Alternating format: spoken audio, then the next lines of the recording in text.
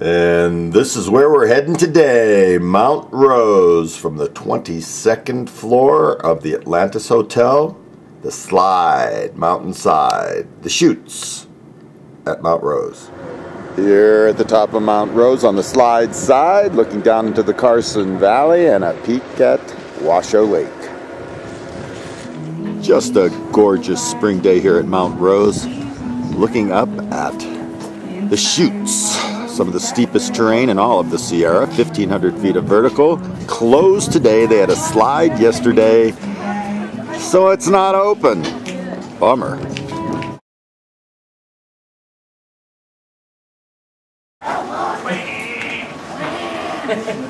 Diamond Peak, huge on kids programs. Never more than 5 kids per instructor. We hold that ratio no matter how busy we are. Those kids are then taken down to Schoolhouse, which is our beginner lift at the other side of Lakeview, where they have another little learning area set up we call the South Pole. And it's kind of a terrain-based little learning area, and once they feel comfortable there, they head down and actually load on the double chair. Diamond Peak at Incline, not only the first to have snowmaking in the Sierra, but the first to install a magic carpet for the kiddies. Our ski journalists group getting a tour of Diamond Peak, along with soon-to-be Hall of Famer, the original hot dogger, Wayne Wong. We got the twin sons of different mothers here. Wayne Wong, Curtis Fong, what a duo! Hot dog and the lapchang. Exactly. For those of you who don't know what lapchang is, it's the Chinese sausage. Congratulations, though, Wayne. I mean, you are the original hot dogger. You're an icon in the sport, and the thing is about you, you give back. Thank you. Yeah, I appreciate that, Jerry. Thank you. And here at Diamond Peak, you have a history as well with your camps. Yeah, I've lived in the Reno Tahoe area for, gosh, 22 years now, and I've been doing learn right from Wong camps here at Diamond Peak for about 16, 17 years. It's a perfect venue for us. They treat us real well. Skiing usually is very, very good, and you can't beat the view from here. It's spectacular.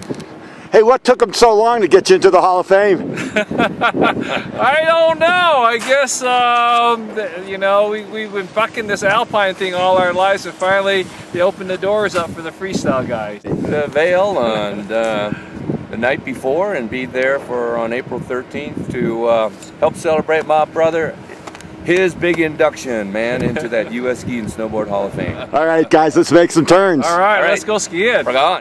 The original hot dogger to be inducted into the Ski Hall of Fame. Look at these turns.